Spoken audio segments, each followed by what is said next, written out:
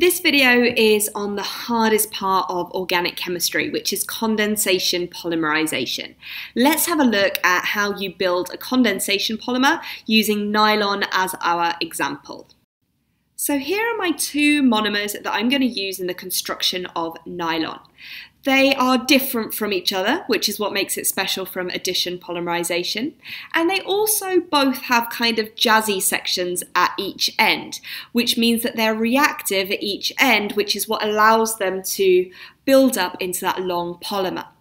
You'll also notice that I've drawn these boxes in the middle of them, which is kind of normal in your exams, which represent any carbon chain. So that box could represent 1 carbon, it could represent 300 carbons. The one on the right-hand side I've shaded in black just to illustrate that it doesn't have to be the same number of carbons as the one on the left. Neither of these compounds you have to be able to name, which is why I haven't done that today. So the way we convert both of these into our polymer is as follows. Condensation polymerization means you're building a polymer, but the condensation part means that I'm also getting a byproduct out as a result. The easiest way to find out what the polymer is to take the byproduct out first and then to see what you're left with. So the byproduct is normally water. So I'm going to take out water, which is H2O, removing the easiest bonds possible. So I want to break the minimum number of bonds, which means I'm going to break the OH from the molecule on the right, because I don't want to break that double bond, that's a lot of bonds. And I'm also going to take the H from the nitrogen on the left. Those together make water.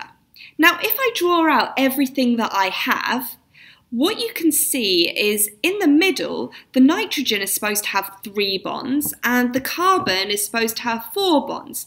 But currently, both of those things are lacking a bond, which is where the polymerization happens. This is the linkage that links these two monomers together.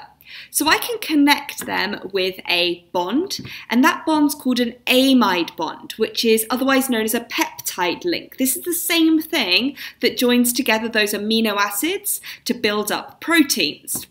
Cool, huh? If you were looking at how this would build up into a longer polymer, you can see that the OH on the right could also be lost and could therefore join onto another nitrogen-containing monomer. And the one on the left, you could lose the hydrogen from, and then that could join onto another monomer on that side too. So you can see that they have to have the functional groups on both sides so that you can continue building up that long chain one after the other.